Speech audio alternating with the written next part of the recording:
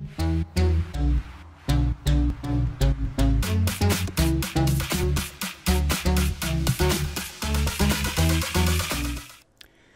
everybody and welcome to Arsenal Pass. Today we have another deck tech with T, our guest. He's joined us again and he has a Classic Constructed brew for Everfest. It's going to be a dash deck, which is really interesting. We are recently coming off the results of SEG, so we saw a lot of Starvos in that top 8, and I think a Chain and a Briar as well. I was surprised at the results myself. How did you feel, T?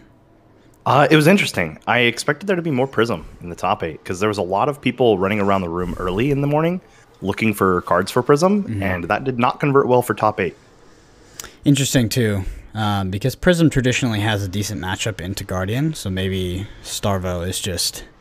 it's tall enough, right? And also that Go again definitely does help clear auras. Anyway, the deck at hand today. You've got a dash deck in front of us. Tell me a little bit about the deck. What's its kind of core archetype? Is it a boost deck, aggro, mid-range, a transformational sideboard?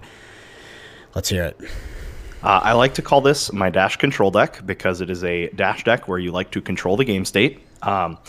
You kind of just want to set up as many items as you can through the early game and then take a little bit of damage while you're doing that. And then late game, you're just going to block with a couple of cards from your hand, keep a blue or two, and shoot them down for 1 billion. You don't really boost in this deck. My main philosophy here is if you boost, you're wrong. So your armor, like your Tekla Foundry Heart, is just there for efficient blocks. And then the rest of your deck is just blue pitch block 3s that happen to be Mechanologist cards because they fit the class. I try as much as I can with those cards to find things that are power 3 or less because we do have the Belittle engine in here with 2 blue Minnowisms. That way, in case you get hit with something like a Crippling Crush and have to discard one, you don't have a bunch of dead cards in your deck. And then also there are some times where you do just end up with 2 Belittles and want to go get double Minnowism to kind of just take over the game. In the context of Everfest and some of the new cards we got, as well as, of course, in the context of the bannings that we saw in Errata, why do you think the Dash is positioned well in this upcoming Classic Constructed meta? So I've been playing Dash Control since towards the beginning of RTN season last year. And I've got a lot of reps on this deck and testing different variations in different matchups. And it struggles against things that go really, really wide, really, really fast.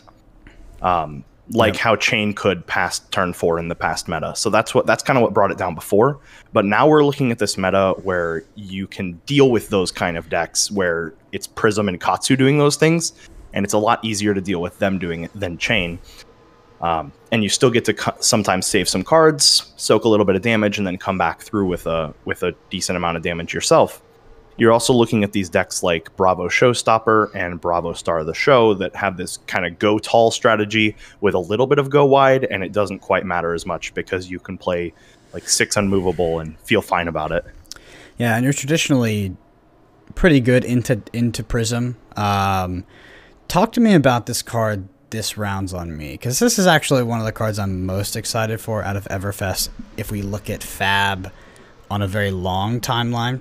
I don't know if it's going to immediately have a massive effect. It kind of seems like a sideboard card in a lot of situations, but it's weird, right? The effect is really powerful, -1. First thing you're going to think about is Katsu Ninja, but you're also giving your opponent a card. And often when you give a lot of these decks a card, that, you know, these are decks that are going wide, but they're also decks that are, they're traditionally most powerful when they're playing 5-card hands versus 4-card hands. So you're potentially giving them a 6-card hand in order to reduce, you know, the power of everything by -1. Talk to me about this card's use case and yeah, just about the card a little bit. Sure. So in the dash control strategy, if you're playing against something like Aggro Katsu, you're not as much worried about the attacks that they're going to push through as much as you are the small things that they're going to start with, like your Kodachis.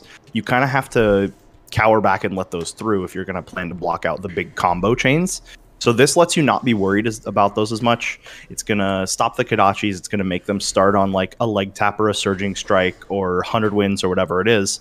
And it's much easier for this deck to block those out, kind of take a turn off and be like, all right, here's my hand. We're going to block out your big scary combo turn and then get back to it next turn and try to shoot you down some more. This card also deals really well against Aura Prism.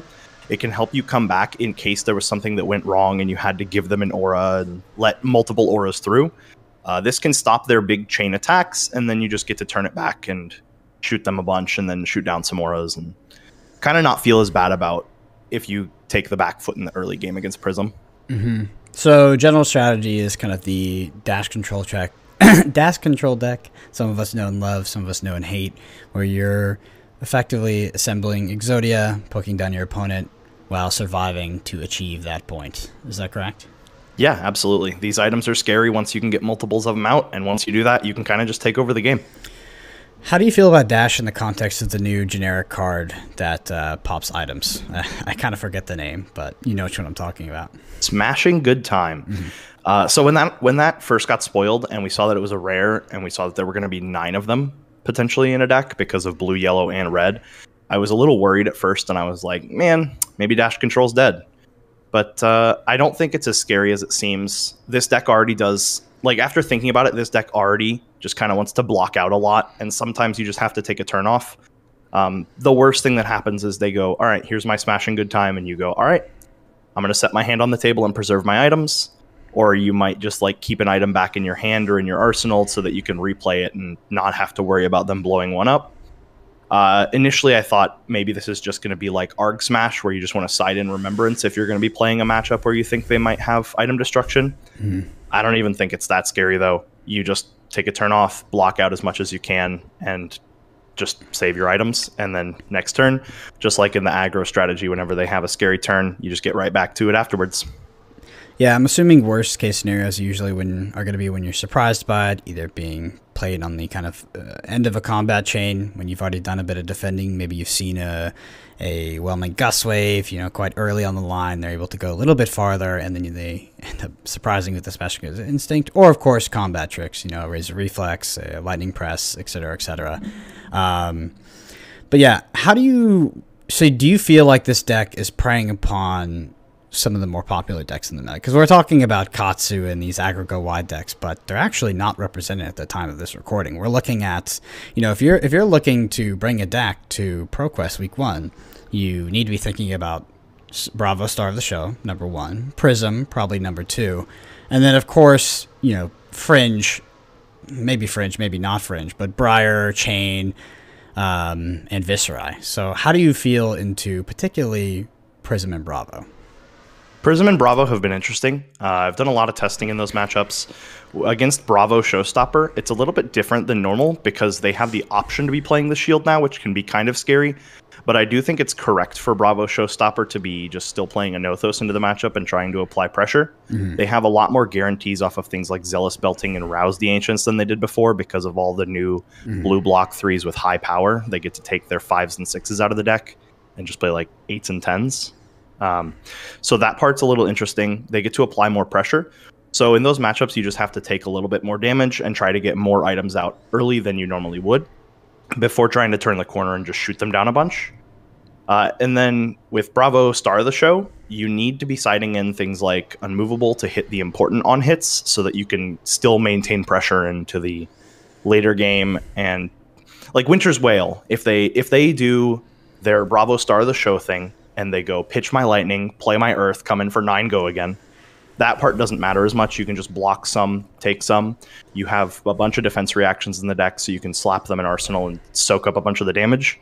And then if they come in with Winter's Wail after, that means they either don't have a pulse in their hand, so it's going to be a lot less likely that they're going to have Star of the Show again, or they're going to not have an Arsenal. And so if they don't have an Arsenal, you get to apply a bunch of pressure. That deck doesn't really block very well. They just kind of take a lot and try to deal back a lot.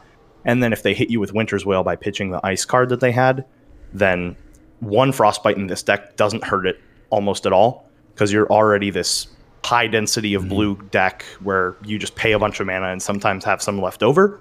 So those Frostbites don't hurt as much. Yeah. It's just about the damage and trying to deal more than they can deal to you.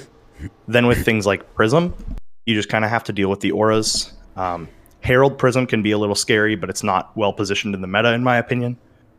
So if they're just playing an aura every turn, you just get to shoot them with a bunch, give your weapon go again, and then on the last shot, you shoot down the aura. Yeah. Okay. Spicy question. Theoretical feature where Viscerai is the most represented deck. It's dominant per se. How do you feel into that matchup? And what do you think that you're facing when you play against a Viserai? Are they going to try to OTK you? Or does there maybe exist some crazy mid-range aggro version of that deck? I think that crazy mid-range aggro isn't as crazy as it sounds. I think that could be running around because I think that deals better with things like Prism and Bravo Star. Most of the time, I think if somebody sits down against a dash, they're going to expect me to be on aggro, so they're going to have to play a game plan anticipating that, or like a mid-range strategy, whereas this one is very much control. I do kind of a hedge board in the Viserai matchup. I anticipate them to be OTK, but I sideboard in some of my red defense reactions that are block 4s to hit those important thresholds against blocks if it is mid-range. And then we can also efficiently block Arcane Barrier because of the high density of blues. So it's not as bad. It's just about leaking damage at the right times and making sure you're hitting those important on-hit blocks and then trying to come back for more damage than they dealt to you. Absolutely. So will you be playing this deck for your week 1 coming up here in, like, what is it, 3-4 days? Are you going to be playing this on the weekend?